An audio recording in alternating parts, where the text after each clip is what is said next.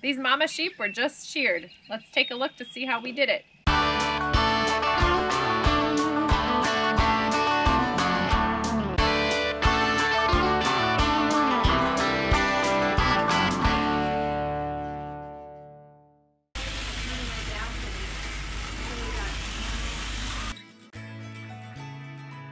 So it's mid-April.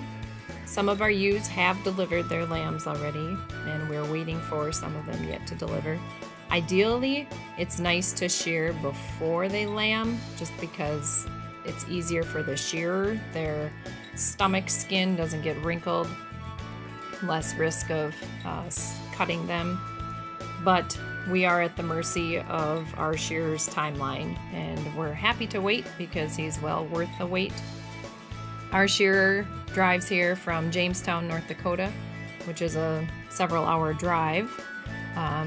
He loves sheep, and he has been shearing for most of his life. He's sheared in many, many countries around the world, and I believe he has sheared more sheep in the world, or in the United States, than any other shearer. Today we will be shearing 25 of our own animals, including all the ewes and our rams and wethers. And then we have another 4 sheep from our friends that bring them over to our farm as well. So for our lambing setup, we've got all of the girls waiting over here. The boys are in the back room.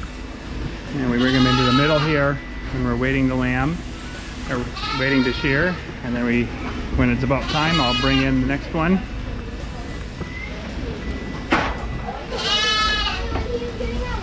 To shear through this gate.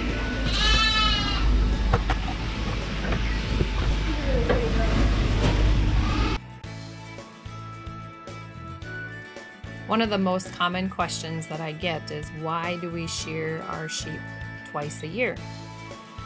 We have Icelandic sheep, and they are primarily a wool sheep. However, they are used for meat and milk as well. But because they're primarily used for their wool, they produce a lot of it. We shear twice because they can grow out several inches in between shearings.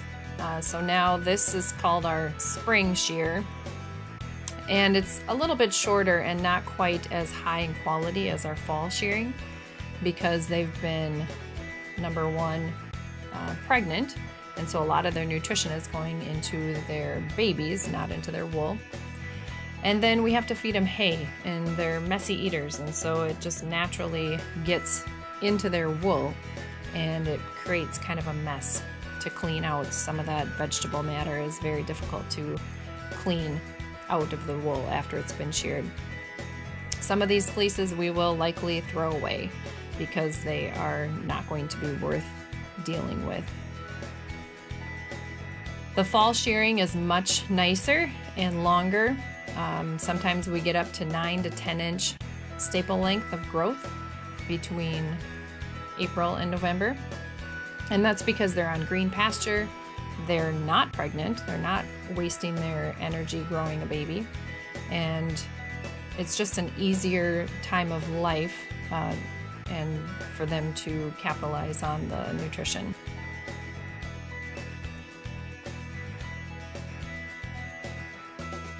What do we do with our wool?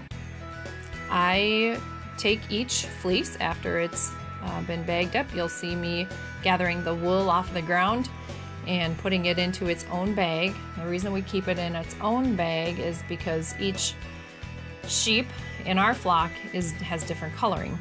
Not all breeds are like that. A lot of sheep farms will just put all of their wool into one large bag, and most of the time actually send it with a shearer to be sold to a mill where the wool is used to make carpet or other wool products. However, this wool is desirable by hand spinners, crafters, felters, for lots of different types of crafting. So I take each fleece and I skirt it. We have another YouTube video on that you might want to tune into. I clean it and then I sell all of it on Etsy. on our Etsy shop, Pure Joy Farms. We keep back some of it and do our own crafting with it. We use some of it for the wool that we wrap our soap with to make felted bar soap. Nothing gets wasted except for the dirty wool. It's always a busy, fun day, and it's a great feeling to have shearing done every time. As you can see, it takes lots of people to get the process done. My daughter sorts the sheep and decides which one is going to be sheared next and hands it off to my husband, and then he hangs on to it until the shearer is ready. And then when the shearer is done, someone's got to make sure that the sheep goes back to its proper pen. Sometimes we send them back outside or back into the barn into another pen.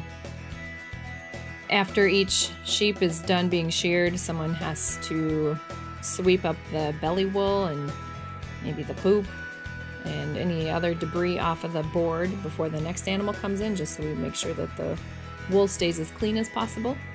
And then I gather up the good wool and put it in its bag and set it off to the side.